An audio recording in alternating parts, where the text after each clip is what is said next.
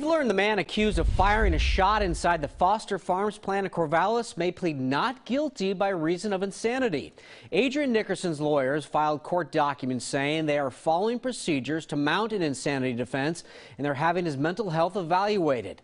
Police say Nickerson went into a woman's restroom at the Foster Farms plant on July 18th, where he was a temporary employee, and then fired a shot into the ceiling when a woman entered. Now, nobody was hurt.